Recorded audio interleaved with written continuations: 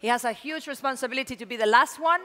I'm not going to say we leave the last for last, because we had a great panel and great speakers, but he is obviously a super boss. Because he's coming from the Spanish television, I'm going to introduce him the official way, like a TV presenter from here. So, when we talk about the digital transformation of the audiovisual sector, the typical answer that we get is, but we are already digital. But digital transformation is not just a change in technology. It is, in fact, a change process that occurs in business models, in the consumer relationship, in the management of social networks, and, of course, in the processes of an organization in order to adapt them to this new paradigm. Well, it means be agile and low cost in the startup model. To tell us about the different opportunities that exist for startups in this sector, we have with us the best possible speaker on the subject. With a PhD in economics, he held various positions in the economic and commercial fields in the Spanish administration. Now he is the Director General at RTVE Corporation, which is the public broadcasting company in Spain. Please, let's give a warm welcome to a last speaker of this playground stage of South Summit 2016, Enrique Alejo. Welcome, Enrique. Thank you. Me pongo ahí. Welcome. Okay. Good morning, everyone. Thank you very much, Elena, for your presentation. And, well, as the last speaker, probably you have so many ideas in your head. I will try to shorten my presentation, which is about how the digital transformation is changing our industry. You know, RTV, it's a legacy company. We have 60 years. This same year, this same month of October, will be 60 years old. In the part of television, in the radio, we are older than that. And we are witnesses, really, a transformation of our industry that it's changing the way we produce content, the way we transmit the content and present it to the audience. No? We are confronting, as I said, a changing landscape, which is very challenging for everybody, for all the operators, but especially for us. No?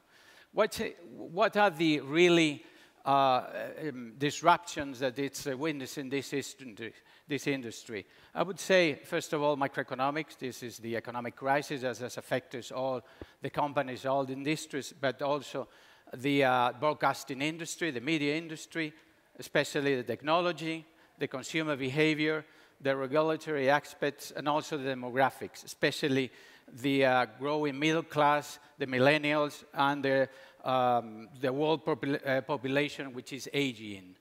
All these aspects will be treated in my presentation to you this morning.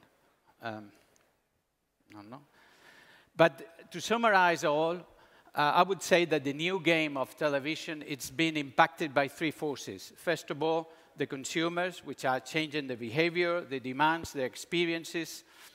The business, how we conduct the business, how we operate in this industry, changing the way we present the services, changing the business model of revenue, changing the value of the value chain, and also the technology, which is changing the way the content is distributed, how the networks operate, and how the devices are being used by the consumers.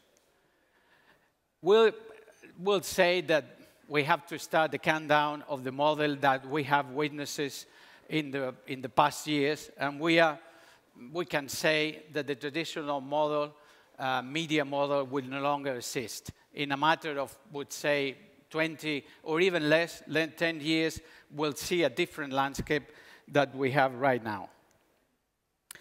Then we can say that the industry needs a new business model. This business model should be constructed in 4 different areas. First, a business model which is based in, well, we live in an ecosystem. We have different perspective from where the position, especially for us in RTV, we used to be a monopoly at the beginning of our existence, and right now we are competing, and we have to change the way we compete.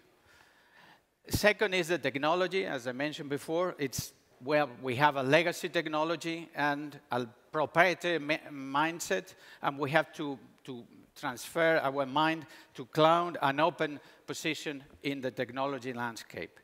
How we operate, it's very important to be agile. It's very important to put emphasis in CapEx, not in OpEx, not in CapEx, and to improve the service quality of our company. And last but not least, the organization. We have to change the way the organization works.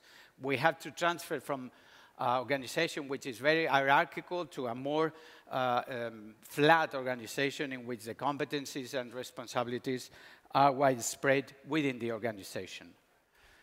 That means that we have to change from the physical to the digital world. We have to change from the one platform to many platforms. We have to change to people who are not responsible, who are more depending on others and being directed by the bosses, to an organization which is more responsible and reorganized. We have to also change the technology which has been in silos, which has been separated, to a technology which is designed in a networking fashion. And we have to rely also very much on the data, which is a way to connect with the audience and with the public. This has changed where the value comes from in our industry. We have to review the value drivers of all the companies operating in the market, the sources of revenue, the sources of cost, and the capital allocated. We have to change the entire system. We see, for instance, these examples and how different companies are trying to monetize the position in the online ecosystem, from the advertise-supported mechanism, which is more traditional, but we know companies like Hulu, YouTube, Crackle, etc., to the subscription-based and advertise-supported mechanism like Amazon, Netflix, CBS, All Access, to the transaction-based and free system of monetization like the iTunes Store, Google Play, etc. The revenue models are changing. We have distinct, well understood, a very well separated system, advertising, subscription, public funding, which were separated, and now we have overlapping and evolving revenue models, which can be at the same time being used by the different operators. We have advertising, subscription, content licensing, public funding. All of them are being used, probably not public funding, but all of them are being used by the different companies participating in our market. And then we have seen also that the revenue models depend very much on the vertical in which our companies are placed. In the entertainment, in the publishing, online, broadcasting, advertising, and gaming. These many industry participants have different positions in the market and have different revenue models.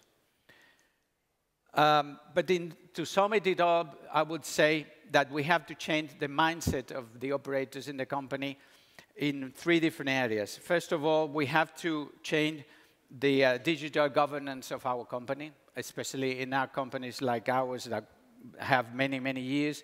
The digital governance will change the way we think and organize our mentality. We have to engage digitally with all the consumers, all the audience, and we have to organize the whole company in an iterative transformation roadmap in which we are going to start in RTVE in the near future. Well, but in fact, the center of all it all is the consumer, is the audience. And we have to place the audience at the center because they have many choices. They will change from the multiple platforms that they have right now to many devices that will come in the future.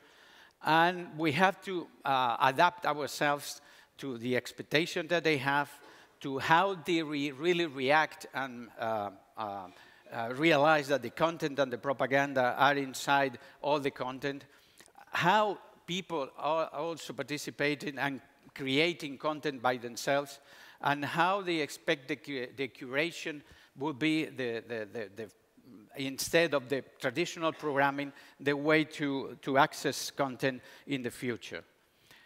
This is in summing how the content and how the digital media has been affected by, I would say, the millennials, the adoption of new technology, especially mobile technology, the penetration of the broadband, and how the middle classes are growing in the world. And, well, some statistics about that. For instance, we see that in the major markets, 25% of consumers are 14 years older. We compare with the more traditional markets like the European or American market. The growth in the use of smartphones, 200%. The number of broadband connections, 2 billion. And the number of households that have an income of $10,000 plus in the world, which has been increased recently very much. Well, the consumer behavior is, well, like producing some type of positioning by the companies, from linear to on-demand, content creator or social networking, and different companies are positioning themselves in this landscape. And obviously, this is totally a world of disruption, and it's also disrupting the way the supply chain function in our companies.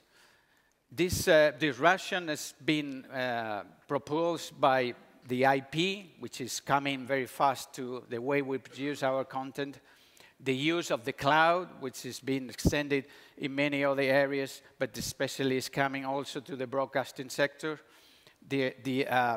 Obviously, as I mentioned before, the consumption changing, the experience evolving, the broadcasting, the appearance of new employers and new players and new money. This is changing the ecosystem, and we have to really realize how the appearance of different companies is changing and disrupting the media, the digital media value chain. We see the business processes is also being changed, not only the production process and the digital media supply, but also the business process, as I mentioned before. And all this is open opportunities for new companies to appear in the market, as we see. There is an appearance of many different operators that never would think about Walmart being present, or iHeart, or Pandora, or Vevo, or different companies present, in this case, in the listening world market.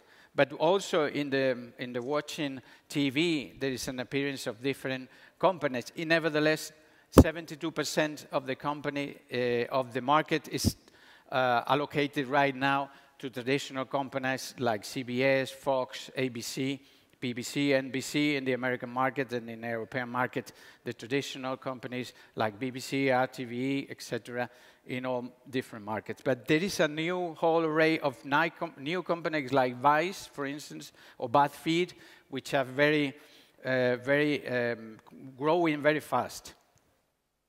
This is also another situation which is growing very fast, which is the appearance of web video by native creators, which is producing short content and reaching a massive audience. You can see, for instance, PewDiePie, which is reaching 10 billion, Lele Pons, which is reaching 7, etc. But let's talk about technology. In fact, I would say that more than in the history, our industry of broadcast is a technological industry. And there is 3 technology trends that are very important to the changing landscape. First of all, analytics and data. Second, mobile and social. And third, the industrialization of the media industry, in which all the process can be, don't need to have a big investment and is easily accessible. You can see that these 3 areas are important for technology. First of all is content, managing the content. Second is managing the business. And third is managing the content and the experience of the users. In all these areas, for instance, in managing content, ingest, index, search, convert, transform, deliver, all these areas of the traditional media are really important for the new companies to access, and very accessible. In the digital media, in the business management also, the rights management, the monetization, the business intelligence, there are many companies that can access this new arena. And managing the experience, attracting new content, new customers, or engaging or retaining the audience, there are also areas for improvement and areas for new companies to really access our market. Which are the areas in which there's more investment in recent years in the technology field in media and entertainment? First of all is the multi-platform content delivery, which is, there is obviously a need for the consumer to really improve the capabilities of access. IP networking that I mentioned before, it's going to be transformed. 4K or HD, even HK is coming. The file-based operation, the cloud, etc. These are the areas in which there's going to be big investments in 2 or 3 years. And this is changing the structure of technology from a structural point of view. There's no past transition. There's a change through a specialized application and especially equipment. And, well, obviously the consumer, as I said, is at the center. And that will mean there is more dynamic content, more participation of the audience, and an iterative message, which are the important elements of this new way of consuming media and entertainment. We're going through the cable model from the broadcaster model and reaching the new digital model of accessing content. This content, which is not so easy, people think the content is very easy to produce, but you will see to reach an idea which is a success in content, we have to start with idea sourcing of 180 pitches to arrive to one success, which is a 2 or 3 years journey that make very difficult to really have a content which is going to be a success. This content that has been more and more produced in digital mood, and it's been probably been transformed or going to be transformed by the use of the algorithm. And, well, we have to really take into account that this content has to be digital, not merely a transference from analog to digital, and has to be distributed. And also, it's going to be changed the way in which we consume it. We never download, we see it in streaming. And I will talk lastly about the innovation. But in fact, I've been talking about the innovation all the time because obviously this transformation, digital transformation of the industry is going to produce the capacity of new commerce to be attracted to the market and to enter the market without any doubt. And we have to really realize in which market we are, which is the new ecosystem. We have to rethink the way we organize our companies, and we have to really absorb from the market new ideas and to bring it to the audience as soon as possible. Because innovation happens in devices, in network, in services, because innovation creates competitive markets, new economic models, new content, new alternative, and new offer to the audience. And is causing, as I said, many changes in the industry. It's a revolution that cannot be stopped, in fact. We can see innovation in the different areas. We can see innovation in the internal part of the company, like creative firm, general administration, financial management, internal communication. We are trying to put this innovation also in RTV in place. We have innovation in production and pre-production. We have innovation in the product itself, in the user of experience by the audience, and in the way we communicate and we relation ourselves with the whole ecosystem. We have innovation in the whole aspect of the value chain. We have innovation in the creation, and we have, in this slide, some ideas and some examples of how independent creators, for instance, are producing music, casual content, etc. We have also in the aggregation, in the distribution, in the consumption, etc., and obviously in the advertising. Nevertheless, as a public company, RTV don't have the advertisement part, no? And we have a transformation in the future years to come. In 6 years, we'll see many different, but probably the more important thing will be the personalization and the contextualization of the content.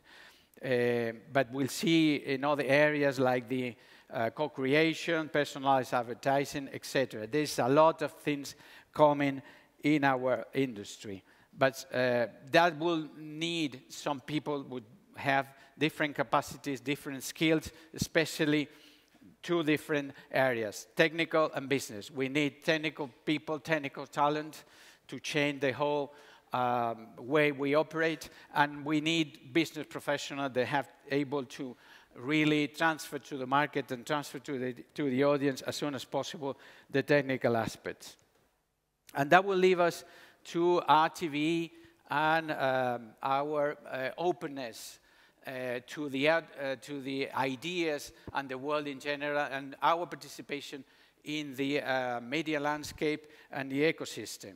We launched it last year, it's been presented yesterday, Impulsa Visión RTV. This is an accelerator, an incubator of companies that produce an immense wealth of resources for RTV, because we have the opportunity to be in contact with these small companies that are changing the industry, that are able to really transfer these ideas, their enthusiasm, their force, their strength to our company. And also we are giving to them also all our ideas, all our expertise, all our legacy, all the professionals that we have in RTV, which are able to really, with their experience, with their interest in these small and medium companies, to really produce a combined, very useful result for all of us. And we launched last year the first edition, and I'm very honored and proud to present to you the call for the second initiative, what we call is Impulsa Visión. It's a call for startup companies that are in the media field, in the media and entertainment field, which want to collaborate and spend like 9 months collaborating with professionals and people from RTV, and have support, not only economical, but especially mentoring support for our great professionals. And I will leave you right now with a presentation with this second call for the Impulsa Visión 2017. Thank you very much.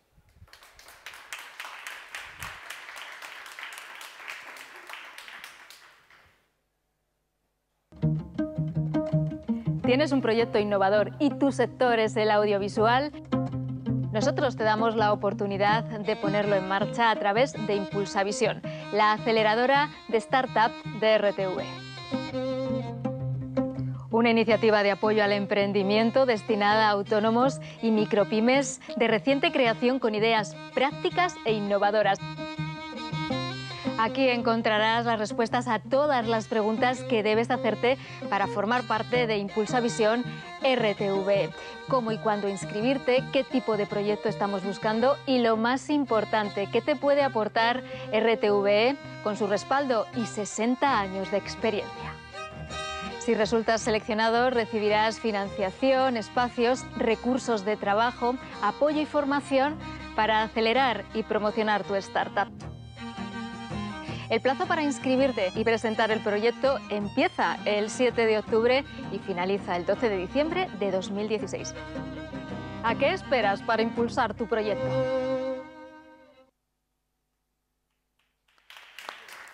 Thank you, Enrique. Thank you, Enrique. Alejo.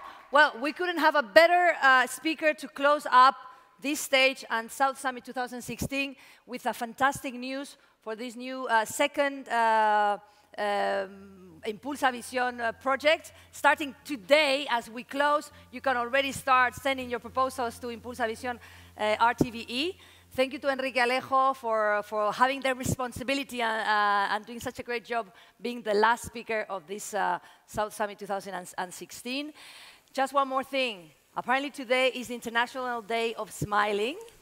So, please, everybody, smile. It's free and it's lovely. Thank you, everyone, and see you South Summit 2017. Thank you.